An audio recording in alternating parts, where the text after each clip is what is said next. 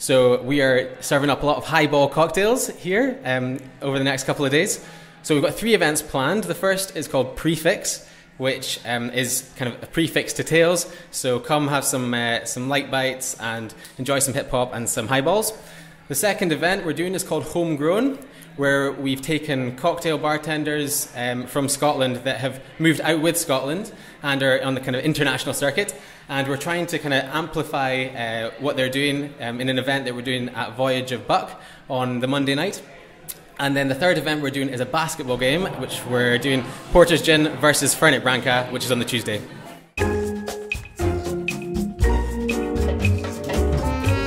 Welcome to the Lush Life podcast.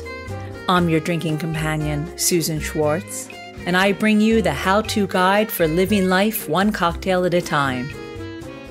Thanks to my mother's love of martinis, the first words I spoke were shaken, not stirred, and I've been obsessed by cocktails ever since. Together, we'll learn from bartenders, brand ambassadors, distillers, and others why certain drinks are popular in certain cultures, how to make the perfect old-fashioned, when to shake and when to stir, and so much more. Hear that sound? It's time to cozy up to the bar and let the fun begin. From just the little you've heard from Ben Iravani of Porter's Gin, you might guess this episode is a little different from the others. Last week I was in Edinburgh for Tales on Tour, and Ben was describing just a sample of the 3 days of events, including lectures, bar takeovers, tastings, and overall fun and festivities being held at the Principal Hotel Charlotte Square and all over Scotland's capital city.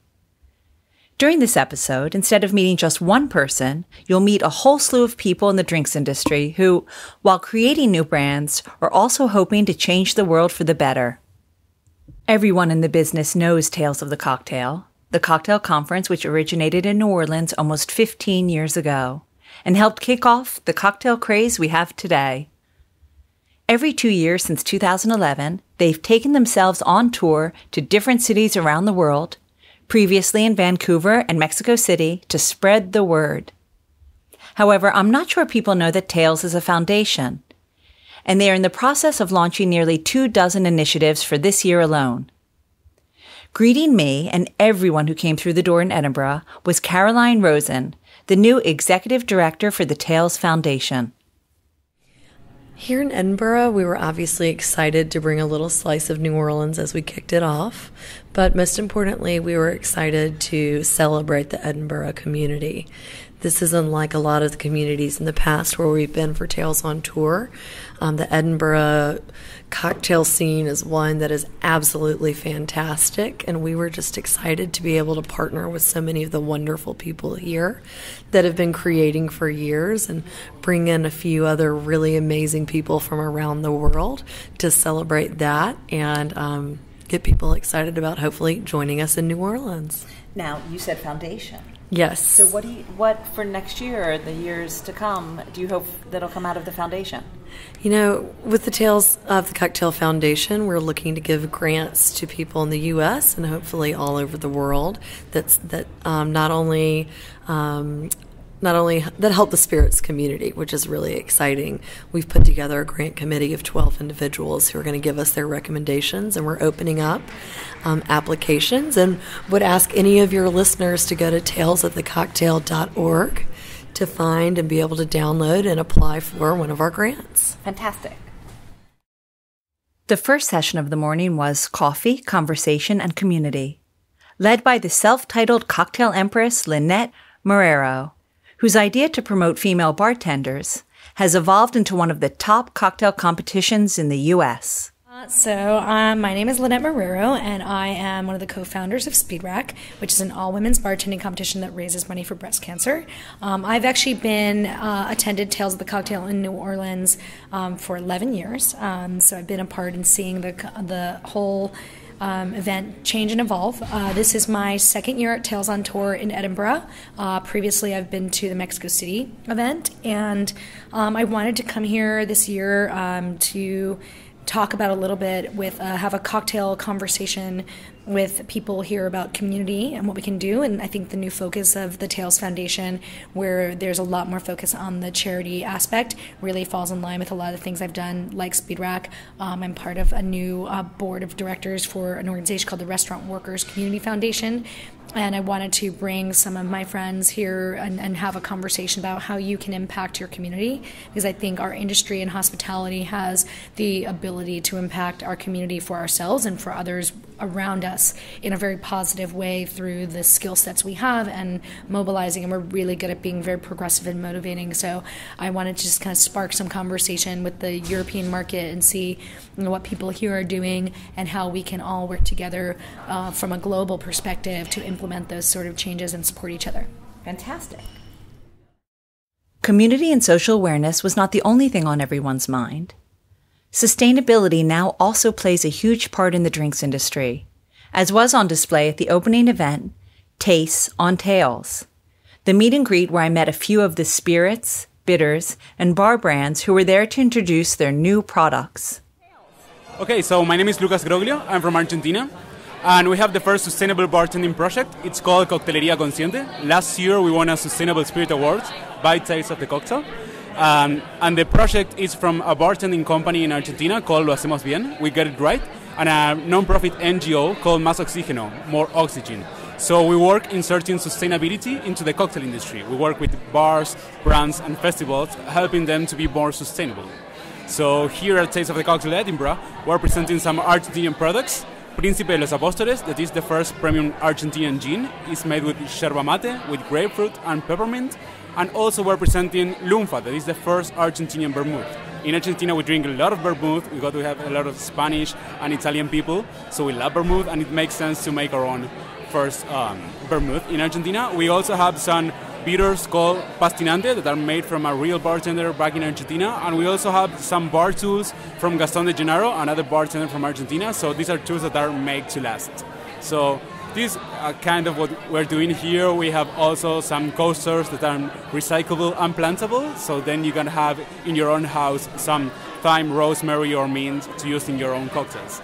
So the idea is to show people that you can insert sustainability everywhere, that you can start recycling, composting, being healthier. You know, it's everything about sustainability. You have to be sustainable first yourself, then your bar, and then your community. That's how we want to work. And how are you finding the UK? Oh, I love the UK. I have been here last year also for Taste of the Cocktail tour. I really love it. I love Edinburgh. It's so beautiful. And the bars, do you think that they're practicing sustainability? Well, they have really great bars. I didn't see a sustainability approach yet. I'm trying to find it, but it's hard to find it. So it's tricky because every city is different and they have different treatment of their waste. So bartenders have to get used to every city and know how you can work towards sustainability. If you want to work towards sustainability but the city you are is not helping you, you can start with your own bar. For example, buying local products. So if you support local producers and you also buy organic fruits and vegetables, that's a way to start being sustainable. And then, of course, the 4 R's, you know? First, to reduce, then to reuse, and then to recycle. So that's how we want to do it. I said 4 R's, but I only said 3 now. You did. Do you know why? Why? Because everybody forgets about the first R, that is rethink. So if you go this way, first rethink that, do you really need to use this? It's really a good idea to use it. And if you have to use it, well, can you reduce it? For example, a straw. Do you need to put 2 straws in a drink? Or with 1 straw, it's enough? Do you really need a straw? Or maybe you will have a better experience just putting your lips in the glass. You know, so that's why we talk about 4 R's. First, rethink, then reuse, then reuse, and then recycle. Of course, at last. Because when you recycle something, you have to use a lot of resources. So that's the last idea. Thanks so much. So I'm Ian Spooner from One Gin.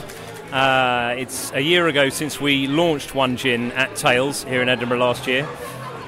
One Gin comes from the same stable as One Water. One Water was launched back in 2005 as a bottled water brand expressly to raise funds for water projects globally.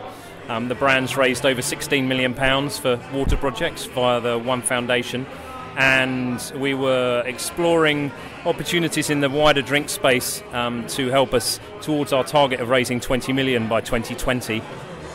And last year we launched a gin. One gin won a gold in the IWSC last June, one of 20 golds out of 379 gins entered. And we've been slowly building since then. The profits go to the One Foundation funding water projects in exactly the same way as the water. It's a fresh, savoury gin, so we use 9 core botanicals from around the world, plus fresh sage, fresh English sage, which gives it a very savoury, refreshing taste. Where can someone find One Gin? So we're stocked in some of the great bars in the UK, all the major UK wholesalers, and we're launching into UK grocery this month actually, going into Tesco across the UK. That's fantastic. So I'm Krista from El Guapo Bitters, and we are here showcasing our bitters and syrups, which are made in New Orleans, Louisiana. All of our products are non-GMO, locally sourced, and vegetarian. We pay a lot of attention to our ingredients and our processes to make them as natural and sustainable as possible. So we're really just here introducing everything to the UK and hoping to find a distributor. Now, I overheard that you won one of your bitters yes. won something. So yes. So in January, El Guapo won 2 Good Food Awards. One of them for our chicory pecan bitters, which is our most popular product, and also for our rose cordial. Those 2 products have also been featured stateside in Southern Living and in Coastal Living recently. So we're starting to sort of expand beyond New Orleans, and we're really just hoping to make the jump across the pond while we're growing in the U.S. as well. So what cocktail would you say that you should put? What was it? The chicory? The chicory pecan. Pecan. Yeah. Yes. So actually in New Orleans, one of our most famous restaurants is Arnaud's, and they now make an El Guapo Old Fashioned. So instead of using an Angostura or Peychaud's, they put our chicory pecan El Guapo bitters in the drink, and it's really, really good. It just puts a different spin on it. It's a pecan and coffee flavor. We use a local coffee roaster named Congregation Coffee that's right down the street from us, and it's one of our most popular and one of my personal favorite products. That's fantastic. Some of the other brands present were so new on the market that this was their first or second outing. So what are you doing here at Tales? Well, I'm launching my business today in Tales and letting everyone taste Couchy Doux for the first time ever. So tell me about Couchy Doux. Couchy Doux is a tonic water, premium tonic water, with no quinine. So it's quite fundamentally different. It's got a blend of botanicals. It's got Scottish mountain water in it. It's got Scottish heather, Scottish birch, and it's got gentian and wormwood, which it will soon be Scottish too. It's in my garden at the moment, and before I kill it, it's going to go to someone else who can look after it better than me. And so, would you use it like in a gin and tonic? Very much in a gin and tonic. At the moment, the most common response, though, is that they would like it drunk on its own. They like it as well. But it's very much geared about helping the gin shine through and helping the gin taste shine through, and making sure that it's got a smooth but also a bitter and clean aftertaste. I think some of the other tonic waters that are out there maybe have quite a drying aftertaste, too much citric acid, maybe too much sugar, and it's drying on the palate. So this hopefully is fundamentally very, very different and appealing to people. So if someone who's listening to this wants to drink it, where would they find it? Yeah, well at the moment, today is day 1 of launch, and I've been selling in very recently. So where they can find it will be limited places, probably around Edinburgh, and very quickly filtering out globally as well. And at the moment, you can go to couchydouxs.com and find me there. Yeah, no, cool. So I'm Kieran Gandhi. I'm the managing director of Lanique. Oh, sorry. So what are you doing here at Tales? We're here to introduce Lanique to all of the people attending Tales, and we're also here to really soak up the atmosphere in Edinburgh. And what is Lanique? Lanique is a 200-year-old recipe. It derives actually from a Polish princess in the south of Poland who created it in the 1800s. She had an amazing distillery and then decided to create a vodka which was blended and steam distilled with rose petals. It was huge during the 1800s and the early 1900s, and unfortunately was lost during the war. And then we've brought it back out now, and we've rebranded it, we've recreated the bottle, we've kept to the original recipe, Totally natural. The colour, the taste, the smell all comes from rose petals. And we're here today and this weekend to spread the good message of Lanique.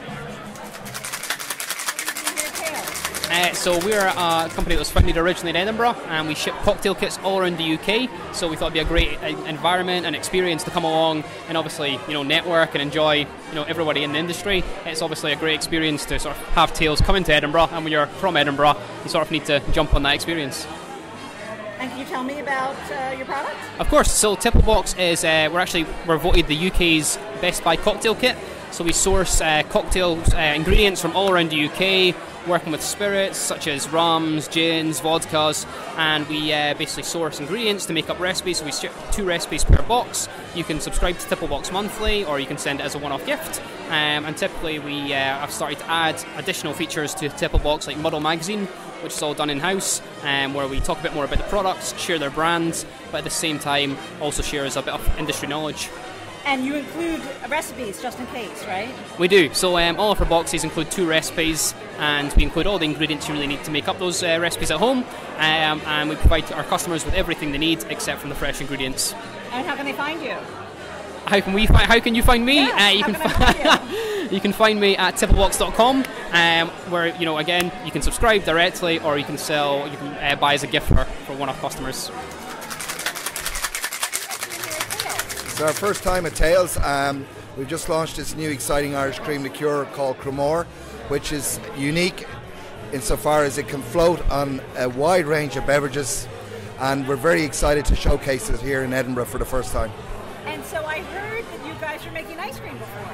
We've been making ice cream for about 40 years in County Cork in Ireland, and also cream liqueur mainly for other brands, but this is our first foray with our own brand.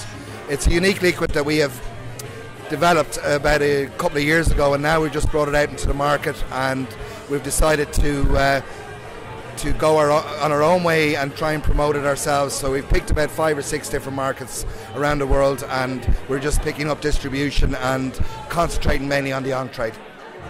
So where could someone get it now? You can get it in Ireland, you can get it in travel retail in Scandinavia, and we're actually launching it in New York and Boston. We've just hired a brand ambassador, so we should have our first product on the shelves by June, July time. I can't wait. Either can we.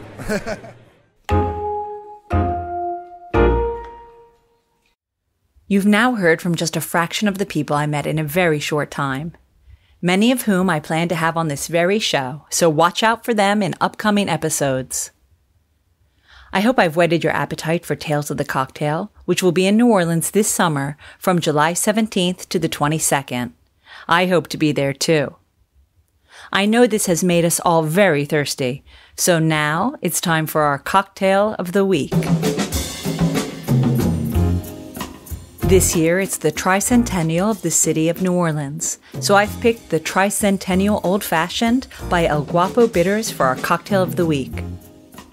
In a mixing glass filled with ice, combine 0.25 ounces of El Guapo Creole Orgeat, 0.25 ounces of Amaro Moletti, 2 generous dashes of El Guapo Tricentennial Bitters, and 2 ounces of Jim Beam.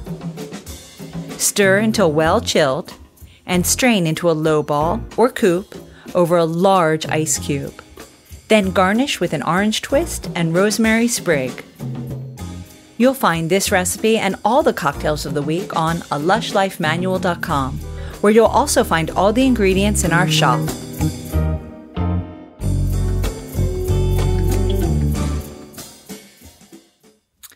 I want to thank everyone at Tales of the Cocktail who invited me to join them in Edinburgh.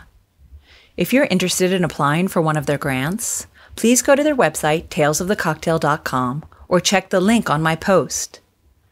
Also, I would like to thank the Principal Hotel on Charlotte Square for all their generosity.